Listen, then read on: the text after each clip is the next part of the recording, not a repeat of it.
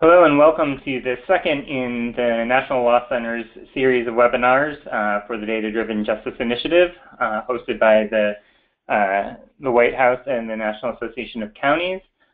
Today we are very excited to be sharing success stories of constructive alternatives to criminalizing homelessness. I'm here together with my colleague Tristia Bauman.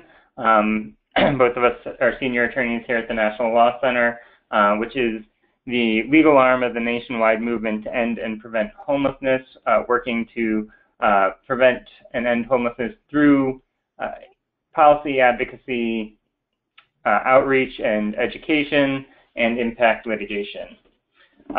We are happy to announce this week that a few weeks ago we launched our National Housing Not Handcuffs campaign, which we invite everybody to join by going to housingnothandcuffs.org. This is a national campaign to shift resources from criminal justice solutions to housing, which works to successfully end homelessness much more so than using the criminal justice system. So very much in line with the goals of the National Data-Driven Justice Initiative. You can find out more about the campaign on our website, housingnothandcuffs.org, and you can also endorse the campaign there and see who else has endorsed. We have several high-profile endorsements already, including from Eric Holder, the former Attorney General, and some of the communities who are on the conference call today. And this is important, as we know, because homeless people are much more likely than the general population to be cycled through the system of incarceration and as well as the healthcare system needlessly and expensively. And in addition to launching our campaign last week, or 2 weeks ago, we also issued a new report on criminalization of homelessness and constructive alternatives, again highlighting many of the communities on who will be presenting today.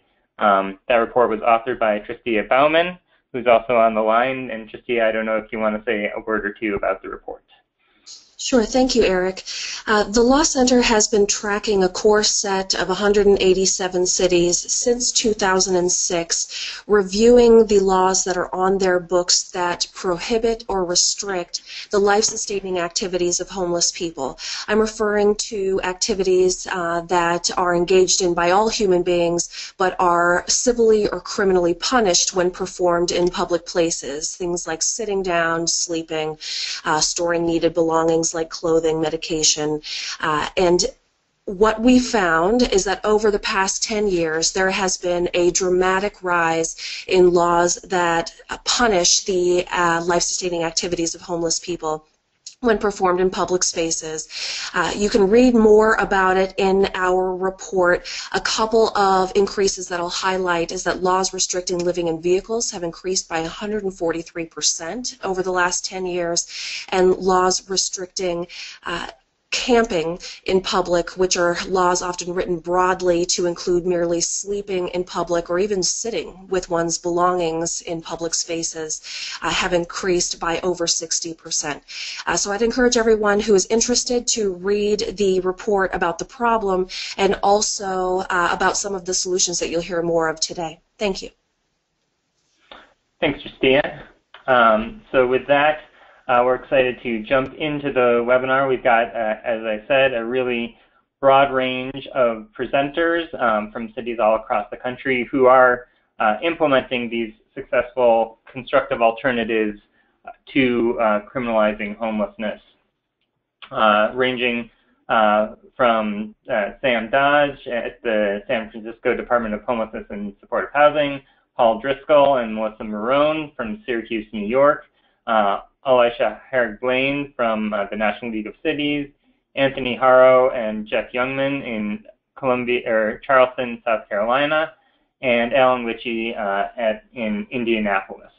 So we'll hear from each of them in turn. and then have some time for questions and answers at the end. Just a brief overview of how you can ask those questions. On the side of your screen, you should see in your little control panel a questions box, and you can type your questions in there at any point during the webinar. And at the end of the webinar as well, you'll be able to use the raise hand function. So that's the little icon that's circled there on the slide, and with that, we'll be able to flag you and then let you actually speak on the phone line or on your computer, however you're logged in. That'll only occur at the end, but you can, as I said, type in your questions at any point during the presentations. And just as a note for everybody, today's presentation is being recorded. So if you, we want this to be a safe space for people to ask questions. If you want your question to be kept anonymous by typing it in, only we at the Law Center will see that, but we'll see your name in any way attached to it, so we can keep that anonymous and ask the question anonymously if you need that to be done. But just so everyone's aware, the webinar will be posted on our YouTube site and become part of the Data-Driven Justice Initiative resource bank as that is developed.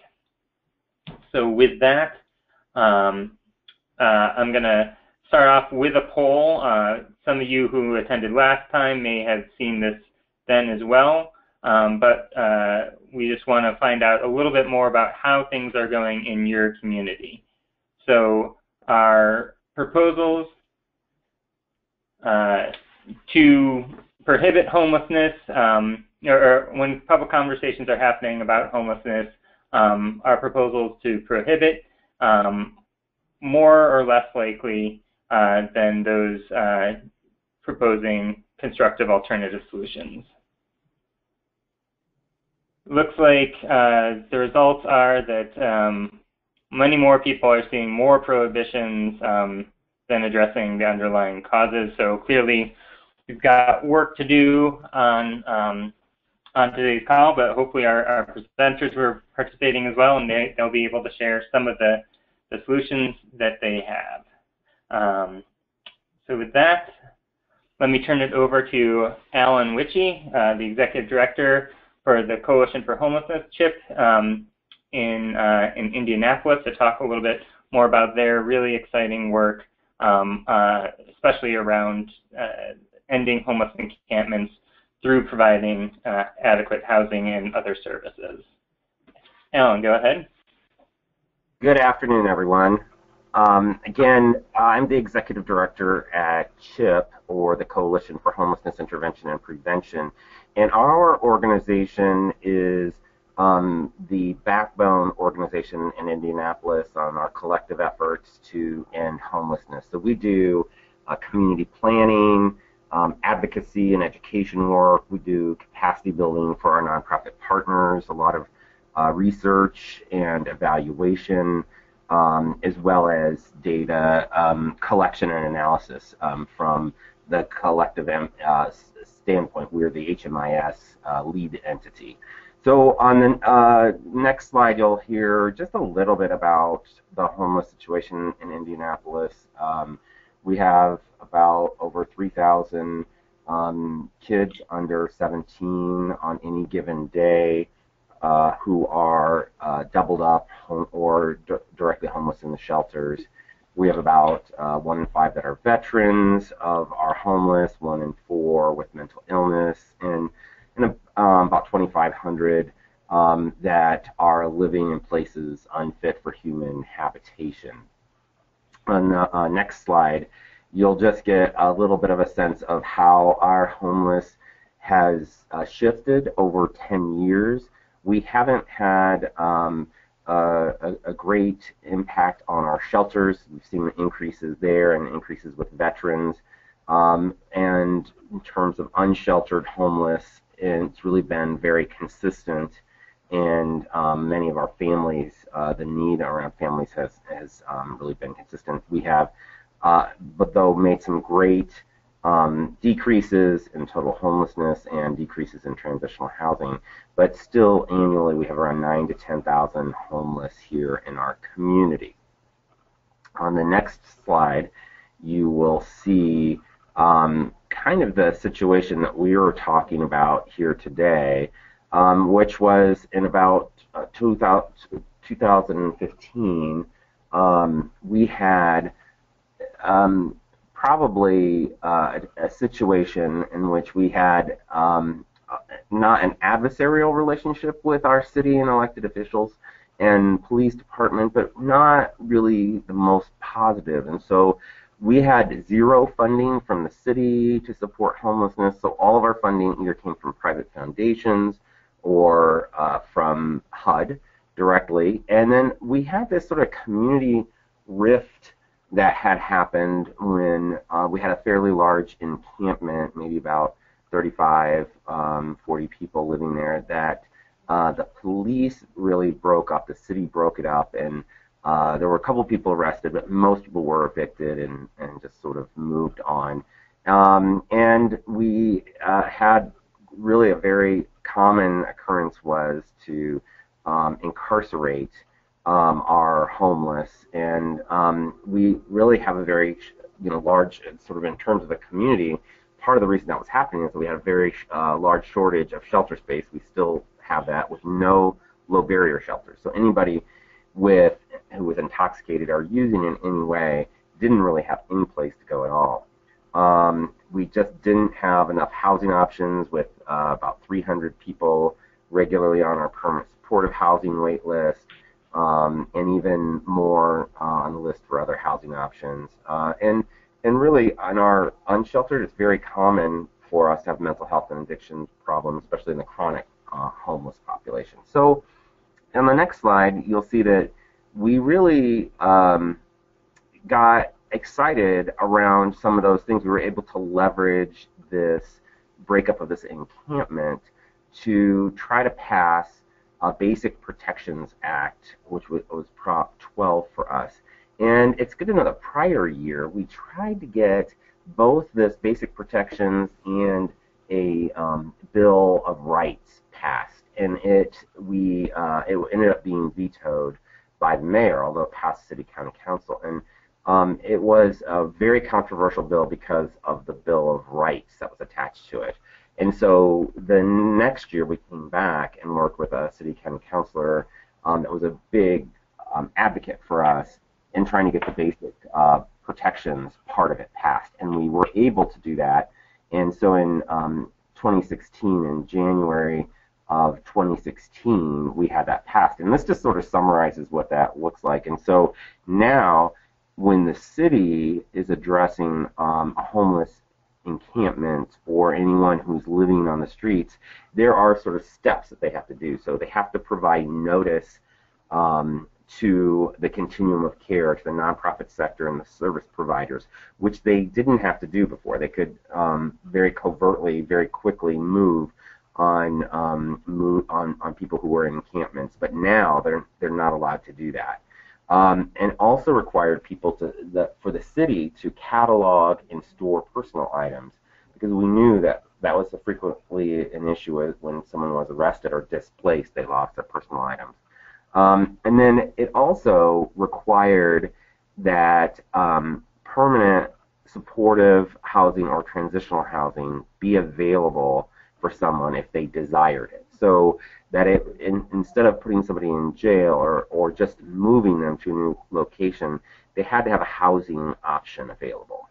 And then there was this wait until that option is available to piece that came around, and that was a bit controversial at first, but basically we were asking the city to sort of pause rather than just to move forward and say, hey, we're going to arrest somebody, evict somebody, just to pause for a minute while we can collect ourselves in the community and try to find solutions.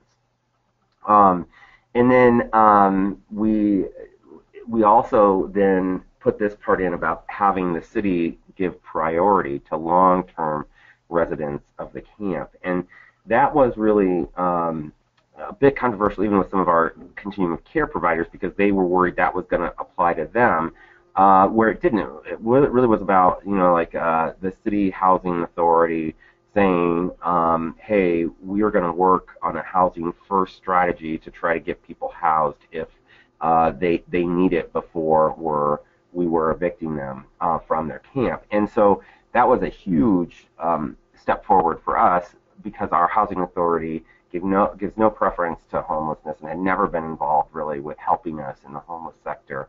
And then the last part of the law really was about giving an emergency exemption for the city. So if there was a health hazard or a health issue, the city could move quicker than going through all these different pieces.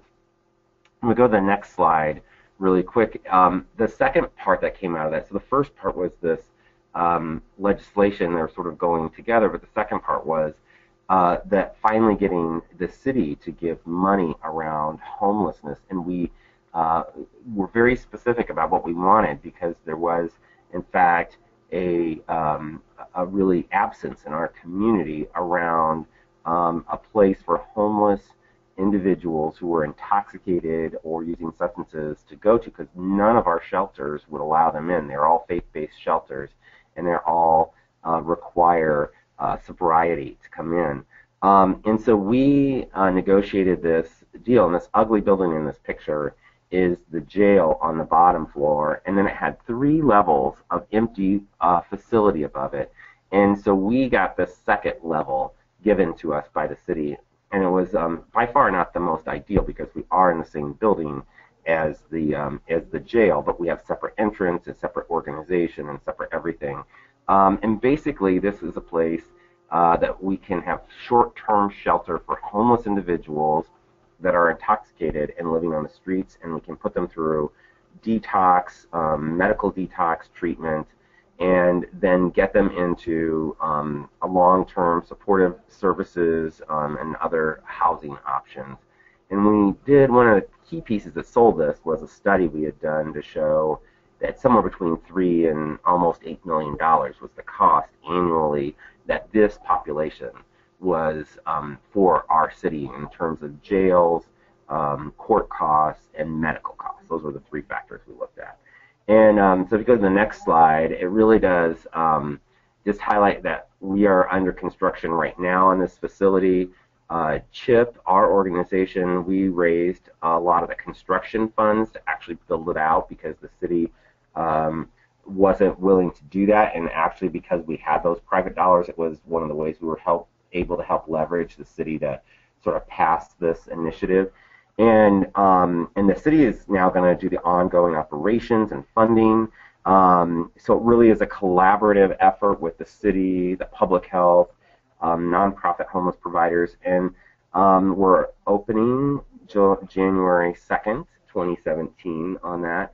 And it's really been an exciting journey to see the evolution of our city from a place where it was a very reactive and maybe sort of a negative response to homelessness sometimes to now a very positive and exciting place where both in terms of laws and actual funding and implementation of programs, we have city staff, city elected officials really engaged in a meaningful way in trying to end this issue. And in fact, our city we just, one thing I should have added here is that we just worked collaboratively to create a new position with the city, which is called the Special Assistant to the Mayor on homelessness. And so it's a city position that we'll be hiring in 2017 that sole focus is on homelessness and making sure that the city county council, that the mayor, that the city staff are aware of homelessness and how we're trying to end it here in our community. So that's my presentation. I will turn it on to the next group.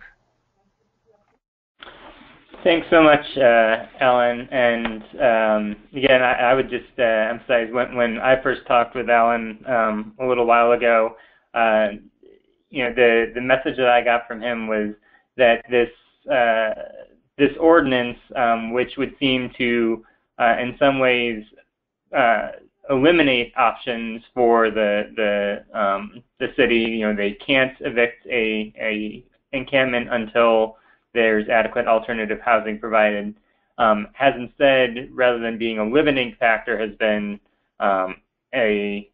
a catalyst for opening up new possibilities, for getting this funding for this shelter, providing the need, you know, meeting the need that was in the community and other things. So I think it just really shows that once you start down a more constructive route, then as people kind of see that this way is the way that they have to go, they find ways to make it even better. So thanks so much for that, Alan.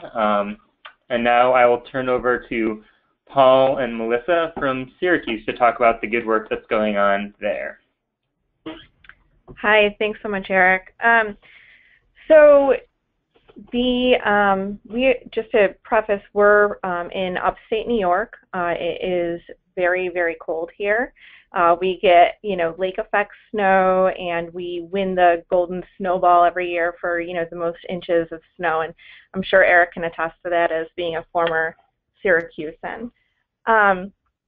It tends to get, you know, we have some days it goes down to like -20 degrees. So with this, Governor Cuomo announced in the first Sunday in January and put into place on Tuesday the Executive Order 151. And if you could do the next slide. Great. Okay. So I won't go ahead and read all of this, but I will say that basically, you know, when it's that cold outside, they specifically said at 32 degrees or below, including wind chill, people have the ability, or, you know, you could have hypothermia. You're more at risk of hypothermia and death, and therefore we will need to take steps, local Department of Social Services, New York State Police, to bring people indoors. And so that includes involuntary placement. And so they evoked the mental hygiene law, harming themselves or others, to really be able to bring people indoors. And so, you know, this was Governor Cuomo. He's former HUD secretary, so there were great intentions that were behind this. It wasn't out of malice or anything like that, but, you know, with that, they said that they'll provide any kind of services, including shelter, case management services, street outreach funding. And to be honest, Syracuse has all of these services. A lot of places in rural upstate New York do not have it. So Syracuse is pretty fortunate that we are very much so service rich. So we're able to work together and really make sure that people who are outdoors are coming indoors when it is that cold outside, and any other day, to be perfectly honest. So we did have an incident where we had one individual who was refusing to come indoors, and we were advised to contact state troopers, New York State troopers, and we were really afraid. You know, we have a really good system in place, and we were afraid that that person would lose trust in our street outreach providers. I don't have to tell anyone here who that, you know, we really, street outreach, the backbone of it is to build trust with the people who are residing outdoors. And so the person ran, there was a little bit of lack of trust, but then we were able to get the person back and had a lot of conversations with that individual. We really tried to diversify our street outreach, so we are able to think creatively because we're so service rich, and brought in somebody from legal services who is a female and actually had a better touch with him and was able to inform him of his legal rights due to the executive order. And after about a week or so, he was convinced to come indoors. And so at that point, we had no one who was living outdoors during that time period. And, you know, we we work together with Syracuse Police Department. We have an active and engaged outreach committee. So when this all happened, we really we convened and we changed our outreach hours. Our street outreach providers changed their hours during any inclement weather and became way more communicative on these days to ensure no one was outside. Paul, I don't know if you wanted to add anything to that. Well, yeah, I guess I would just go back to the week that the executive order was issued. There was a lot of tension in the city in terms of what would happen if the city were to defy this law, which we eventually did. But I guess I wanted to, kind of bring the law enforcement perspective into this, which I guess I found surprising. I'm the Commissioner of Neighborhood and Business Development, and Chief Frank Fowler is my colleague. But really, the mayor is making these decisions, Mayor Stephanie Meyer, and the dynamic that I kind of witnessed during this week and thereafter, the driving force against this executive order really came from the police. And really illustrated to me kind of this relationship that our local police force have with the unsheltered homeless in this community. Now, when these very cold days happen, we're all concerned about the health of the unsheltered, but typically we have a small unsheltered population throughout the year in more milder temperatures.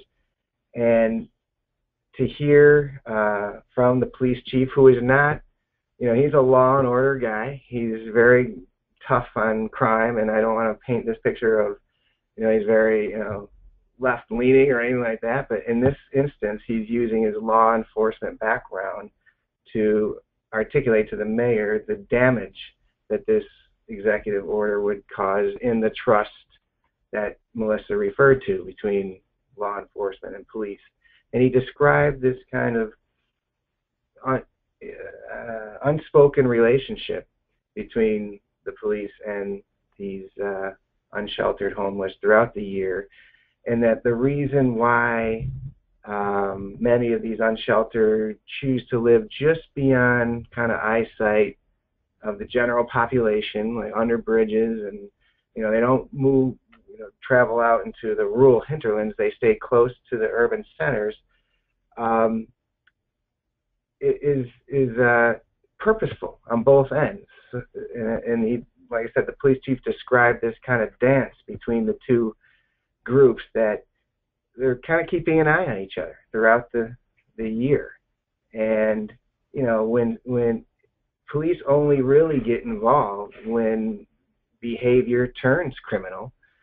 But I harken back to the beginning of this conversation about the activities of life-sustaining activities of where to put your backpack, or where to lie down or where to sit. Those non-harm causing activities are tolerated and by our local police force because it's a diversion of their resources to address those life-sustaining activities, but it's also leads to a more critical point when these folks do need medical help or some sort of emergency. They do come to the police, and the police force that kind of monitors this population are on almost a first name basis with many of these unsheltered homeless. So the fear was that if we followed this executive order, that trust would be broken, that we would drive these folks further away from the urban core or the right-of-way, and thereby lose track of where they are, who they are, and only intervene in times of extreme crisis or death. So I guess I'm just trying to fill out the color commentator here in terms of the dynamic in our town, that this push really is coming from law enforcement to decriminalize homelessness. And Melissa and I were talking. I mean, our mayor has a kind of a social work background in her family, so I think she's sympathetic to it. But really, it was the law enforcement community that was stressing or reinforcing our approach to especially unsheltered homeless. And he would admit that this position or this policy has evolved over time.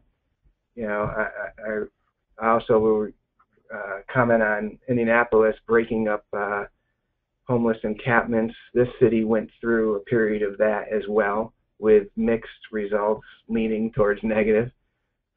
So I think our current policy is born out of some of the failures that we have applied in the past, and we have now reached a point where we have this détente between the unsheltered homeless and our law enforcement community that works, even in times of really harsh weather. So I just wanted to provide that perspective and allow Melissa to continue here. You can see on the slide some of the press that that our street outreach team and our betraying or defying the governor's order had brought to this issue over time. But that's generally our approach here in Syracuse, and it seems to be working. Mm-hmm. You can go to the next slide. Thanks, Paul. So, and then we have several street outreach providers. We have, if you can go to the next slide, thanks. We have In My Father's Kitchen street outreach. We have Rescue Mission Homeless Intervention Services. Salvation Army has a youth street outreach provider. And all of those providers work with behavioral health providers and providers who are able to diagnose the CHANCE team, because getting a diagnosis is sometimes a barrier to getting into housing. And they go out together at least once a week with the behavioral health providers, so Hutchings Psychiatric Center, Syracuse Behavioral Health Care. They will go out together and try and bring people in and really meeting people where they are, because some of these behavioral health providers tend to be more, come to me and make an appointment rather than meeting people where they are, which is outdoors. Our outreach committee meets monthly, and it's comprised of shelter, outreach, mental health, substance abuse providers, as well as Syracuse City Police Department, very active and engaged officer who comes and actually presented at the last webinar that we did. Downtown committee comes, and we have the Volunteer Lawyers Project as well. And so the local downtown committee became very invested and involved in their local security, has also gone out with our street outreach providers. They also gave an award to the Perfect Partner Award to 2 of our street outreach providers. And really, it was their commitment to them that, we're going to continue this partnership, and they're really pleased with the kind of dedication that our street outreach providers have towards people who are experiencing homelessness outdoors. So lots of meetings, lots of creating buy-in. I think all of this, I would say, took about a year.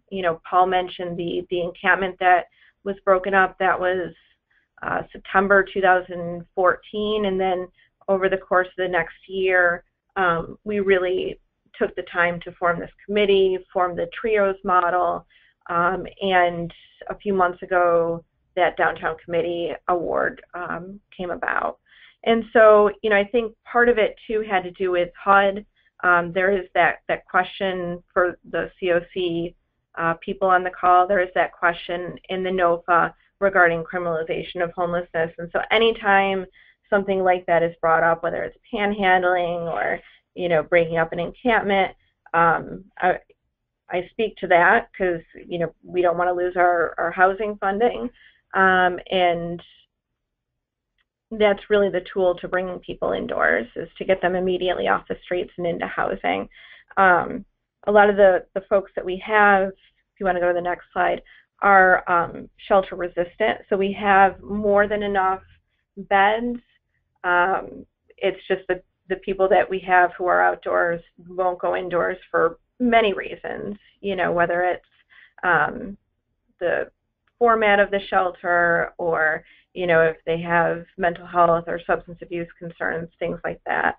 But our shelters, for the most part, do try and operate on a housing first perspective, the majority of them. And so this is basically all these articles here. This is what you have. This is what you get when you have a collaborative community approach. And it's really important that the lesson that we learned, and I think that the state learned as well, is to really trust street outreach providers, trust human service providers. And because we're so service rich, we do have that ability to think creatively and out of the box. Because of that collaborative approach, we were able to end veteran homelessness in Syracuse. The two articles in the middle, there was an individual who was sleeping outdoors for 3 years, and for a lot of those 3 years, he was sleeping outdoors outside of City Hall. And he is now doing street outreach with In My Father's Kitchen, which is one of our street outreach providers, and really providing that peer support. So because, sometimes they won't listen to what a human service provider has to say, and they'll listen to somebody who's actually experienced it. Because of our collaborative community approach, we've been able to decrease homelessness in almost every single PIC count since 2009, 2010. We were at over 600 people who were outdoors, and now we're down to a little bit under 400.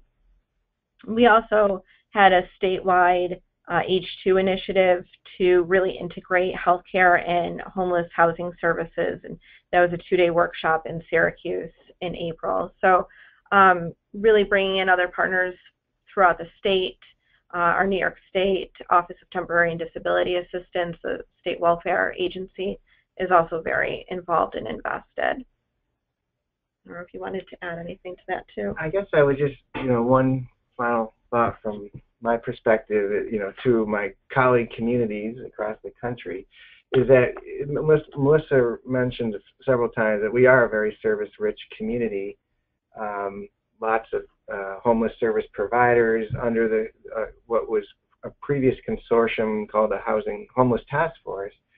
I think where we are seeing a lot of gains lately is that this was almost too loose a consortium and didn't really have a leader for all intents and purposes. It was a loose collection of homeless service providers coming together each year, writing the continuum of care application to HUD and expending those funds.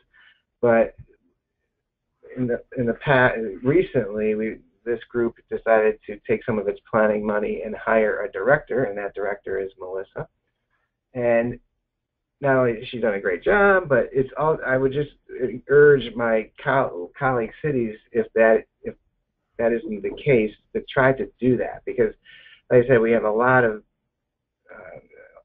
incredible resources here, but they weren't aligning to address some of these issues. And for example, the street outreach team that we had before was just one of the homeless shelters, driving a van around at night and just bringing that kind of assistance to the unsheltered homeless. But through the experience that Melissa mentioned with that breaking up of the encampment and some of the other events that occurred over time, we realized we needed to round out that outreach team with mental health professionals and bring in some, I guess, some unorthodox players that were kind of doing this out of, their own conscious, but bringing them into the fold and kind of rounding out that street outreach team is one example of where a director of a continuum of care, or in our case, the Housing and Homeless Task Force, really can lead what was once a loose consortium and to address a specific need. And Melissa has become kind of like the main advisor to both the city, the mayor, and the county exec here. And so it's really helpful to have an individual or a leadership role that's permanent to help guide and address some of the on-the-fly issues that both unsheltered and sheltered homeless deal with. So that would be my bit of advice. Thanks. Thanks, Paul. I appreciate it, and thank you, Melissa. And it's just great to see that in many communities, it's the business community that's pushing for criminalization, saying do something about homeless people on the streets. We have to ban panhandling, we have to ban sitting on the streets. But here, the collaborative approach that you guys have taken, ends up getting the Homeless Coalition and the outreach workers an award from the downtown business community. So I think that just shows that when you take these steps, the rewards can be immediate, both in terms of the people who are actually getting off the streets, but also the reversal of some of those political pressures that many communities might feel. So thank you to both of you guys for sharing all that. And we'll move on to Charleston, South Carolina. And guys, we're running a little behind schedule, so we'll try and keep it moving. All right? All right. Okay, thank you, Eric. This is Jeff Youngman. And I do see we're way behind schedule. So I was going to talk a little bit about how our homeless problem with the encampment started, but I think we'll just cut that out, other than to say that in 2013, ourselves from the 180 Place Homeless Justice Project and the ACLU challenged the City of Charleston's ordinance against panhandling. We got the panhandling ordinance changed, which allowed people that before would have been cited for panhandling allowed to panhandle. The public reaction to that was amazing in that everybody hated the idea. People went nuts about the people that were now on the street corners panhandling.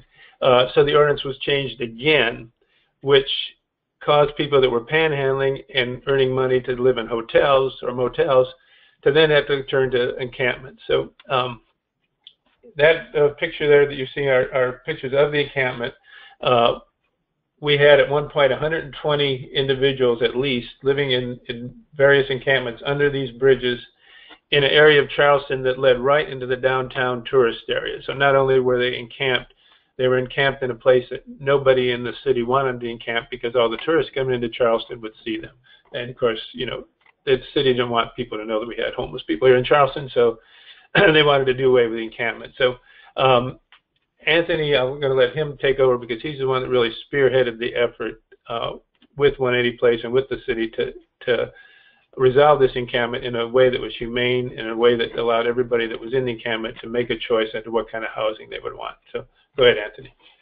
Hi, I'm Anthony. I'm with Low Country Homeless Coalition. We're the COC lead agency. And so the public reaction to the encampment was quite the opposite from the panhandling ordinance. Pretty soon after the encampment was pretty much at full size, there were just community members, concerned community members, lots of faith-based organizations, just dropping off food and clothing almost every day in large amounts. And it really got to a point of unsustainability. So while it was still growing, I brought together local homeless service providers, local government representatives, police department, faith-based organizations, and some of these concerned citizens who had grouped up that were providing these daily needs for people to try to get more collaboration and to try to understand that this approach was really just making the encampment more entrenched and not providing a real means to end homelessness there. It was just helping people live more comfortably homeless. And so there was some momentum there. We realized very soon after that that we needed an alternative place for people to be able to go that wasn't the encampment. And so at that point, Charleston's mayor, Mayor Tecklenburg, stepped in and really helped spearhead this effort. And so there was a couple of important things that happened. First, his commitment to having a solution that was humane was hugely important in this. He brought the city police into the picture in a meaningful way as well, and they were just great to work with. They had great relationships with people in the encampment. They went out almost every day and knew people on a first-name basis as well. As you can see, well, in a later slide, but this is fine, you can stay here. You can go to the next slide, actually. So pretty soon we realized that we needed to have jurisdiction over the property. The city did, so they actually worked with the DOT, and this was an important step logistically for helping the community come to a place where we could have more just collaboration together and work together to see an end of people needing to live there or having to live there. So the city actually worked with the DOT, and they actually were able to lease the property to the city so that the local police department had jurisdiction on this property. After that happened, they set a goal of moving everybody out of the encampment by a certain date, and that may seem a little bit harsh and criminalizing oriented, but this was just, it really did help to provide an urgency to the situation, and it really helped bring together homeless service providers, the city, and local property owners and landlords, and really provided an urgency to have a housing goal. And that was really important, to have both of those things going. The mayor really focused on having a housing goal to the solution. So we did experience a little bit of the classic prioritizing people who were in the encampment effect of an encampment. But we were able to get, 22 people went to an emergency shelter from the encampment. About 23 went directly into permanent supportive housing from the encampment. And then the remainder of people were able to go to a transitional housing center, which was set up in partnership with the city mayor and the North Charleston city mayor and the county to provide a temporary place for people to go. And that was really important because, again, they didn't want to have to make any arrests for the people remaining there after we exhausted all of our housing resources. There was still a number of people there. And having this option really made the process much more smooth. So no arrests were made. You can go to the next slide. And once people were in the Housing Transition Center, the mayor spearheaded weekly meetings that he was a part of, and we had a housing plan set up for every single member of the Transition Center, very similar to the types of housing plans that COC providers do, but it was really a first time working with the city and working with the police department. They were part of these case conferencing meetings, and we saw a lot of great success with that. The city being a part of this put some great pressure on local property owners to lower barriers into housing. And this urgency was really important in this. There were some good and bad outcomes. The good outcomes where we found pretty quick housing outcomes for almost everybody, but some of the negative effects were all the support services that people really needed weren't necessarily there to begin with. So we kind of had to scramble a little bit, and we learned a really good lesson from that. But that urgency was really important. And so finally, after that, the follow-up was that the mayor has created a commission on homelessness, and there's been a lot of good momentum there with the commission. They want to really understand homelessness better. This was really the first opportunity, the first time that the city and local governments really came face-to-face with the issue and how severe the issue could be. And they want to move forward with getting a consulting firm to come into Charleston and the surrounding areas to do a full assessment of our resources, of our housing market, and really help us to provide a clear goal towards ending homelessness.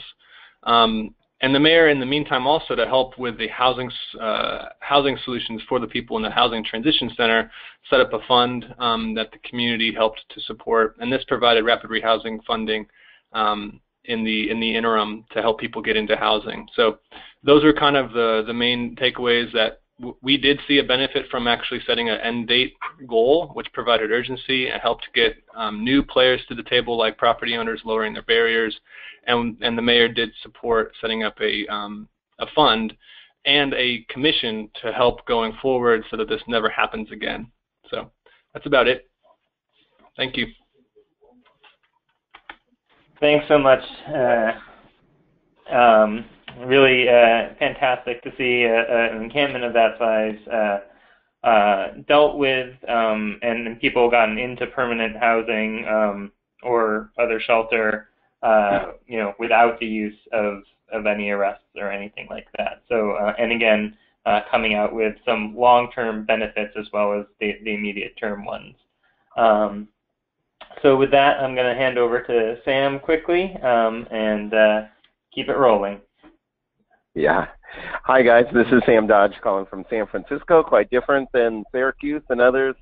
It's pretty nice and sunny and warm today, as it is most days in the year, and it's really affected how street homelessness is in California in general.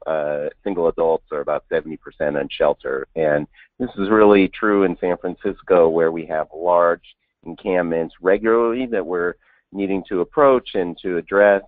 There's been changes in the law where, there's a statewide initiative, Prop 47, that largely decriminalize personal drug use, including injection drugs like heroin and methamphetamine, that they don't have the criminal penalty that they used to.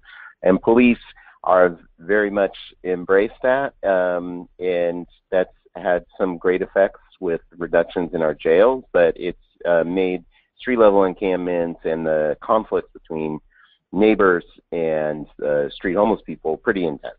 And one of our approaches has been to open up a low-threshold shelter called the Navigation Center, and now we have multiple of them. And this is the entrance to our original one, which is at 1950 Mission Street. If you know San Francisco, it's right in the heart of the Mission District. And it's an old surplus school site that's slated to be developed into permanent affordable housing, and we were able to get in there in the interim. We have a long planning process to be able to use the space and do some minor upgrades so that it could be very usable. So we'll go to the next slide.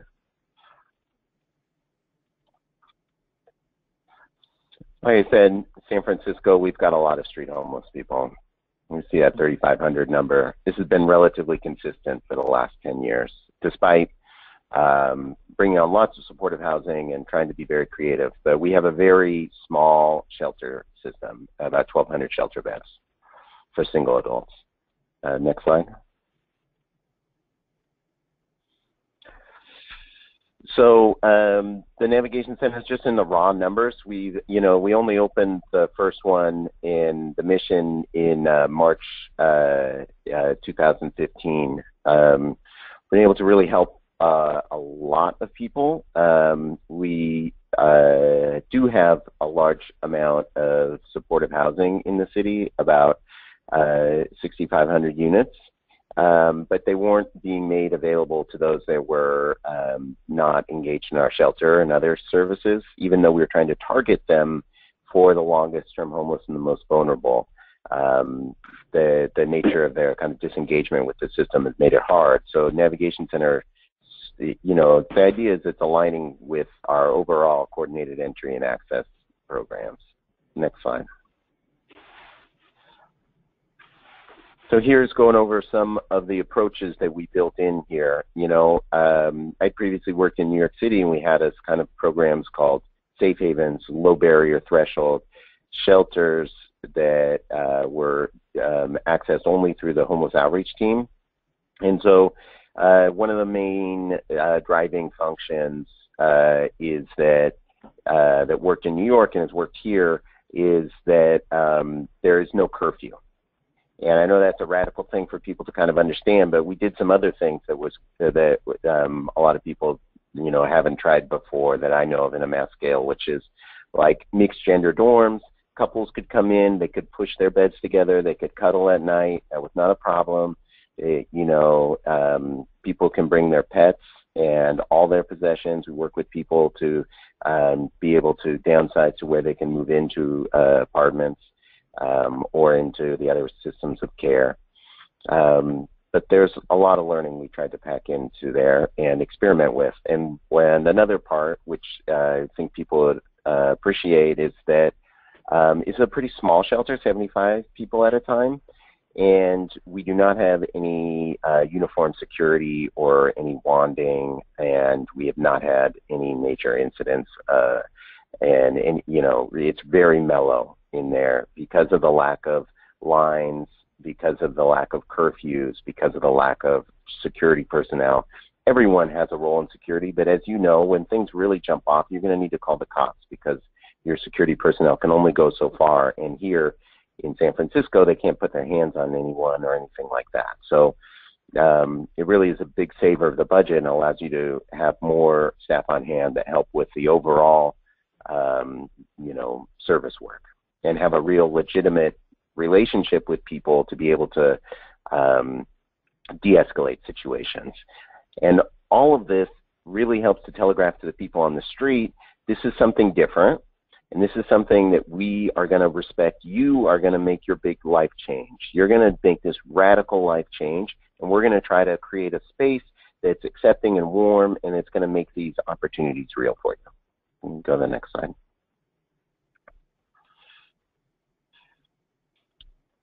So this is the original one. We can go to the next slide.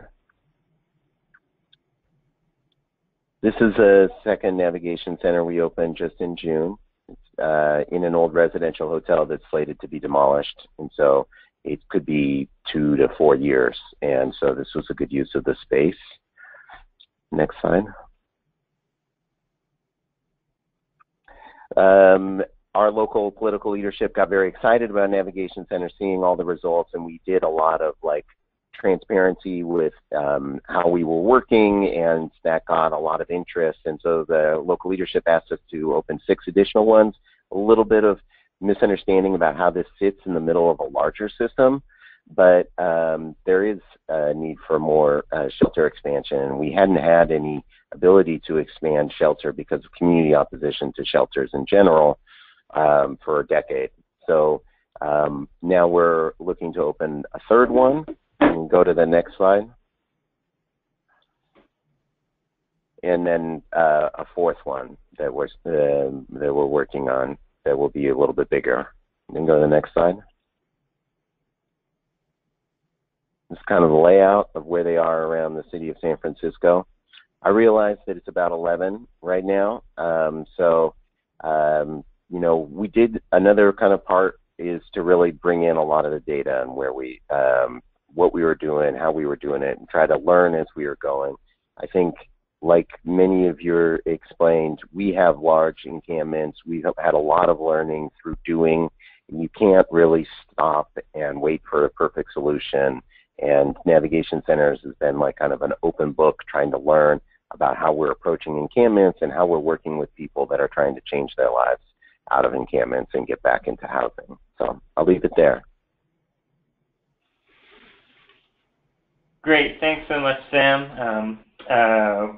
It's great to see the really constructive use of vacant properties that would otherwise have gone unused in being part of the solution here. I think there's a lot of those in our communities, and if they can be turned into something that you know, is just temporary but keeps the system working and the system going, then that can be helpful in reducing community opposition, the NIMBYism that comes with a lot of these, but then also actually making a dent in the overall problem.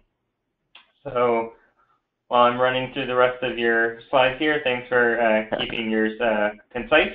I'll go on to Elisha. I recognize that we are already pushing over time, but we'll keep on going for those of you who can stay on the call. I appreciate your indulgence, and the full webinar will be available probably in 2 or 3 days, maybe next week. We'll send out the link to the recorded one for anybody who needs to jump off. But for those who don't, here's Elisha. Thanks, Eric. Appreciate the National Law Center having NLC on this call. and webinar, and wanted to give just an overview of not only who the National League of Cities is, but who our members are, and what we are trying to do to encourage our members to take a more proactive position on how homelessness is dealt with in their communities. So you can go ahead to that next slide. And just some brief background information.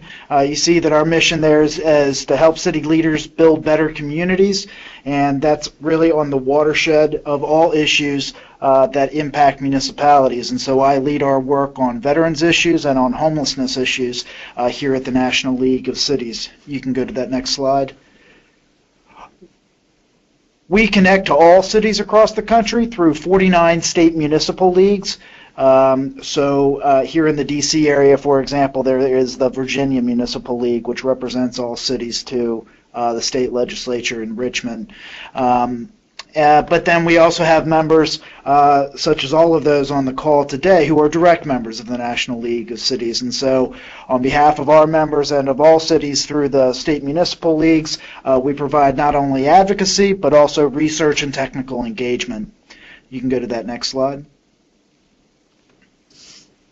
So our role on homelessness has really focused for the last 3 to 4 years on veteran homelessness, and we have been the lead partner with the administration on the Mayor's Challenge to End Veteran Homelessness. And there on the right you can see our Executive Director, Clarence Anthony, signing a memorandum of understanding with Secretary Castro on the Mayor's Challenge. You can go to that next slide. As a result, we've been able to support the administration in the recruitment and the retention of local leader participation on the Mayor's Challenge. And you can see that to date, there are nearly 900 local elected officials who have signed on to the challenge. And you can see those types of elected officials that are participating in the challenge, and the fact that they're across 45 states and DC and Puerto Rico. Next slide. Really one of the biggest things that we are trying to push out as an alternative to criminalization and as a way to proactively become engaged on homelessness is to recognize that mayors and elected officials can use their positions in communities to really help attract the needed stakeholders to the table. To partner with those folks who are on a day-to-day basis dealing with homelessness in the community and recognizing that they can't do it by themselves, that they do need the support of the community. And so in a very specific way, after doing regional forums across the country in support of the Mayor's Challenge, we recognized a unique need for landlord engagement to really help recruit landlords to house homeless veterans, those who have housing vouchers. And so we've been fortunate to be able to begin doing this type of landlord engagement in a number of communities across the community. You can see there on the left, Mayor of Tucson, Jonathan Rothschild, and on the right there, Mayor Roberts from Charlotte at an event that we did just back in October. You can go to that next slide. We were fortunate to be able to do one of these events, actually our first event for this in Charleston with Anthony and his team down there. And at the time, Mayor Tecklenburg had recently been elected into office, but he had not yet taken office. And so you heard from Anthony about the importance that the mayor saw in dealing with the encampment, that he saw for there to be a housing outcome or a housing goal to how they were dealing with that situation. And he really seemed to get this very early on. He participated in our landlord engagement event down there, brought his wife to the event, and really seemed to, from a very personal level, understand the importance of his engagement on that as an elected official. And so the timing of that really worked out well in Charleston. The mayor not only came to that event in December of 2015, but then, as you will recall from Anthony's presentation, that really was just before and as that encampment issue was ramping up, and so really enabled the mayor-elect and soon-to-be Mayor Tecklenburg to play a leading role in in recruiting landlords and recognizing the importance of there being a housing component to how they dealt with the issue. We have continued to do landlord engagement events in the communities you see there. We'll be going down to Orlando next month, and we will be doing landlord engagement events in 4 other communities over the course of 2017. You can find a brochure that summarizes some of the best practices that we are learning at nlc.org/Mayor's Challenge. You see the copy of that brochure there on the left. Next slide. I'll run quickly through a few other things that we really try and encourage our members and participants in the Mayor's Challenge to recognize that they can be doing in their communities on veteran homelessness, and of course that relates to all forms of homelessness. You heard, of course, from Alan about the innovative ordinance out there in Indianapolis, and one of the reasons why we thought this was a particularly important ordinance to look at was that, as Alan really detailed, it establishes rules of the road for the city's response, rather than allowing a more reactive and potentially arbitrary response to encampments. And we really felt that that was an important precedent for communities to understand and to look at. And so that's featured on our website there that you can see. Next slide. Of course, then you heard from Paul and Melissa about the importance of proactive police engagement there in Syracuse, but we also are seeing examples in other communities like Wichita, Kansas.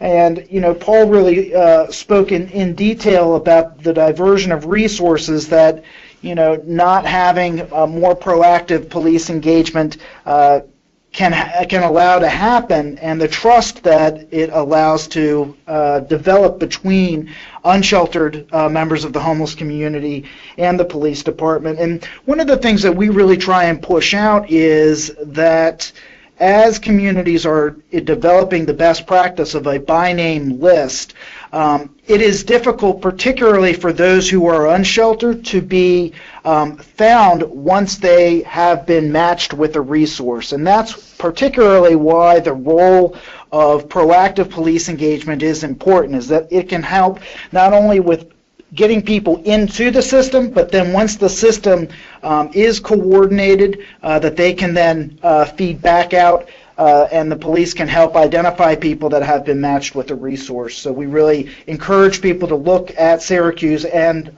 Wichita. In fact, Mayor Minor highlighted the work that their police department in Syracuse was doing at the White House event on the Mayor's Challenge just 2 weeks ago here in D.C. You can go to that next slide. Sam, Paul, and Alan, you know, all in some way, shape, or form mentioned just the role that having a key point of contact at the city has played in the progress that they've seen in their communities.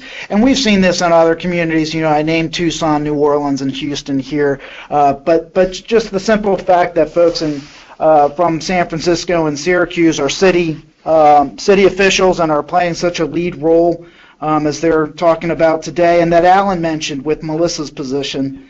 Alan mentioned a new city position that they are putting in place and the importance of that. So we really are encouraging local elected officials to do just that, to put a city employee in place that can help with the overall community's coordination on an ongoing basis. The next slide. A couple of last things quickly is we're encouraging officials to look at the examples of people like Mayor Garcetti who are helping in LA with moving kits. Next slide. Really encouraging people, our mayors participating in the Mayor's Challenge, to help engage missing stakeholders, particularly as it relates to when communities get to the point where they can identify where new people coming into the homeless system are coming from. Is that prisons? Where is that? You know, and beginning to bring those stakeholders to the table so that we can talk about really trying to mitigate the inflow of people to the homeless system. Next slide. If you can go to that next slide.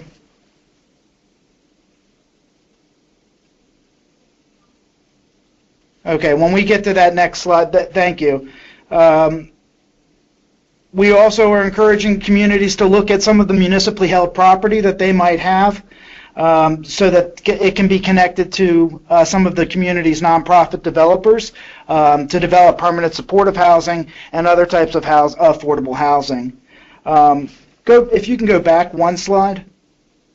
As it relates to affordable housing development, we have also highlighted the role that cities can have in really helping to align some of the affordable housing resources that are out there, whether they be not only city controlled, but also those resources that are held and administered by the county and by the state. So really engaging with county and state officials to help align those resources. So all of these are some specific examples that we are trying to push out to elected officials as alternatives to alternative courses of action that they can be taking in their communities that can really make an impact.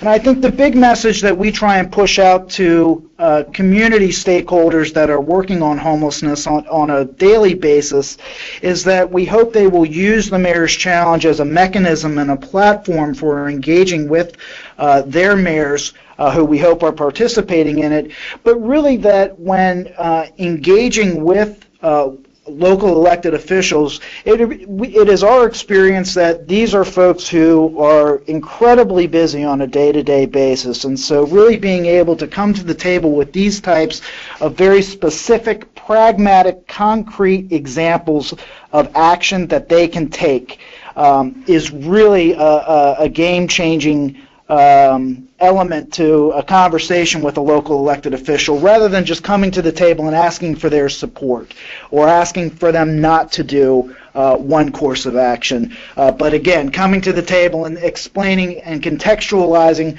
why going down this other road and perhaps taking some of these alternative actions are a better course of action for the city versus perhaps going down the road of criminalization. So I hope that's of some help to folks, and look forward to any questions that there might be. My contact information is there, and would welcome anyone to reach out to me following the webinar. Thanks. Great. Thank you so much, Elisha. Just to flag for folks, our next DDJI webinar will be on Thursday, January 19th, 2 p.m., and it'll have a lot more of these housing law and policy solutions that we've been able to collect from across the country, and so we encourage people to sign into that. Additionally, the Law Center is putting on 2 larger webinars, not just for the DDJI communities, that you can sign up for that are both taking place in the coming weeks. And those will have many of the similar points that have been made today, but new ones as well. So if you like what you heard today and have other people in your communities, whether they be service providers or administration folks or other elected officials or members of the business community, you can definitely encourage them to sign up for these webinars and come and hear about these great solutions. So we'll do one more quick set of polls here, and then we'll wrap up with some questions and answers. So here,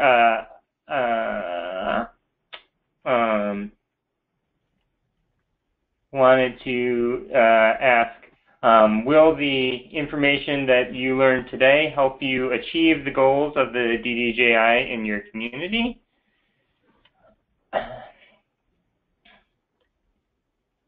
Go ahead and click on your answers.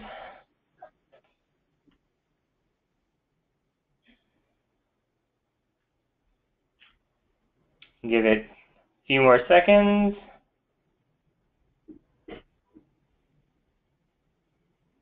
All right.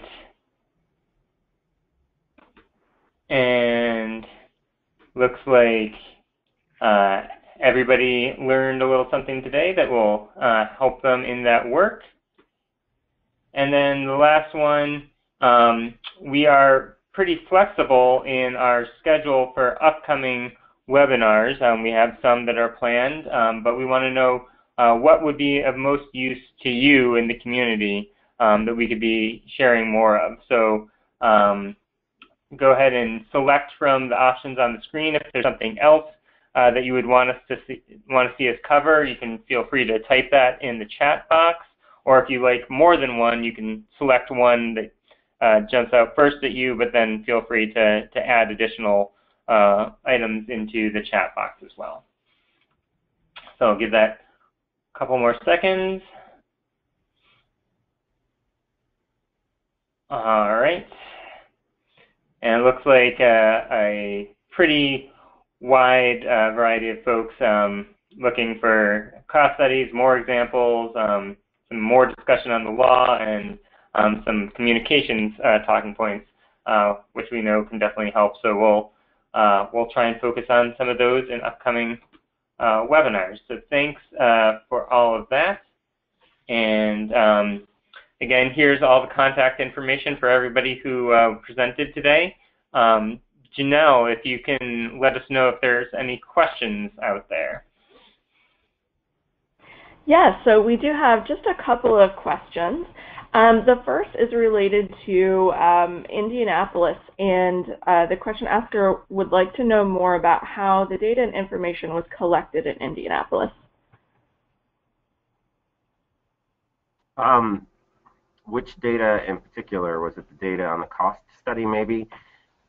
We worked with, on the cost study, we worked with a university the department to which the Research Public Policy Institute, to actually look at some of the high-end users because we had HMIS, our Homeless Information Management System.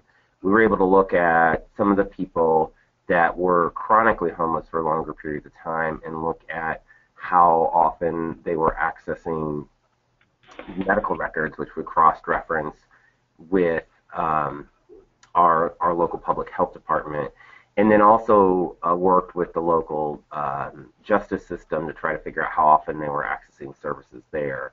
Part of it was a collaborative with providers as well, so if somebody was seeing the same client over and over again, they were we would sort of earmark that client.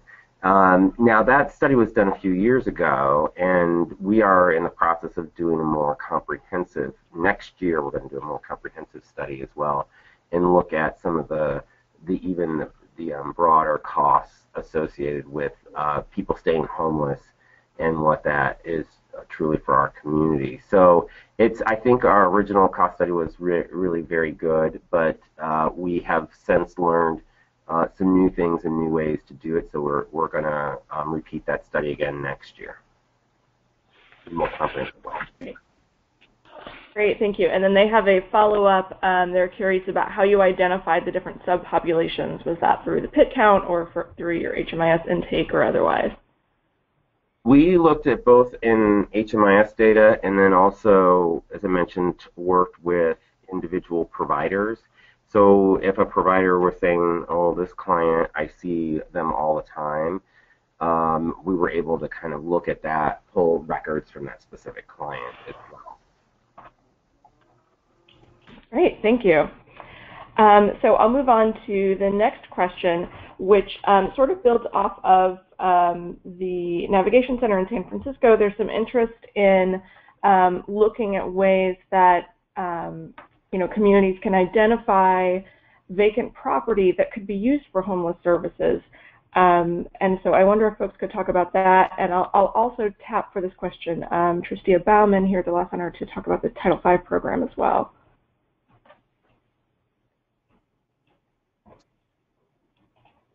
Yes, hi Janelle. This is Tristia.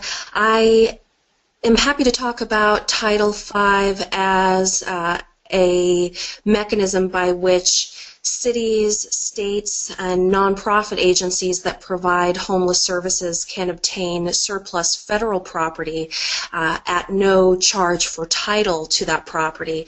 Title V of the McKinney-Vento Homeless Assistance Act is a law that has been in place now for over 25 years, and the law provides a right of first refusal to unneeded federal properties, which are published and advertised in the Federal Register every Friday, and then held for 60 days if interest is expressed by an eligible service provider. And as I said, that can include a state, local government, or nonprofit agency that can demonstrate it will be providing needed homeless services in a given community.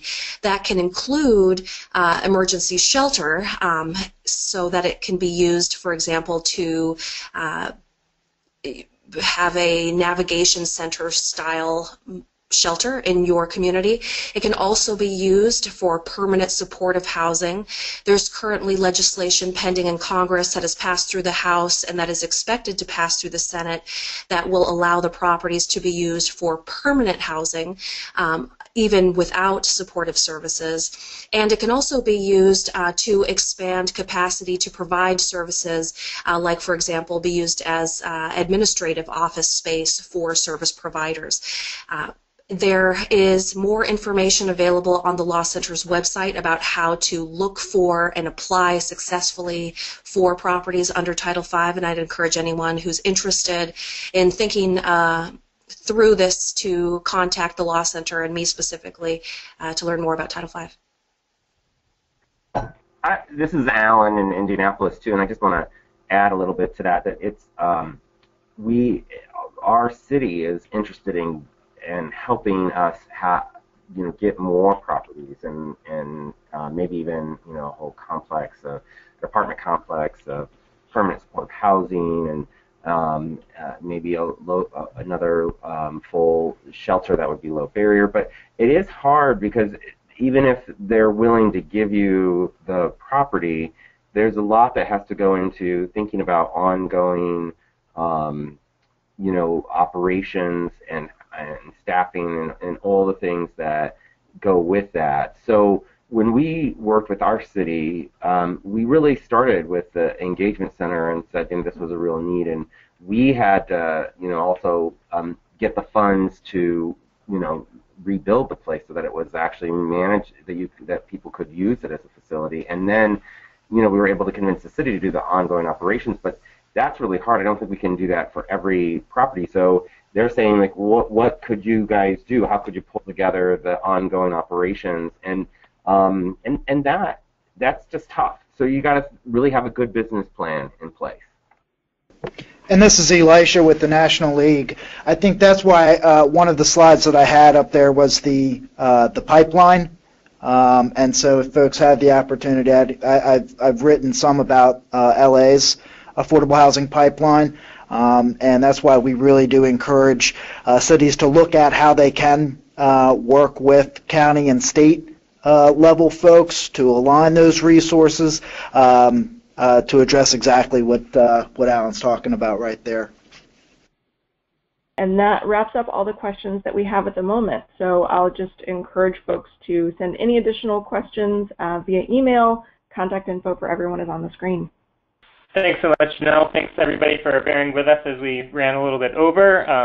I'll let people go. Again, we've got a lot more resources on our website. We encourage people to sign up and endorse our Housing That Handcuffs campaign, and look there for more resources as well, and to tune into our future webinars, both the ones coming up in the coming weeks here, and then again on January 19th for the next in the DDJI series.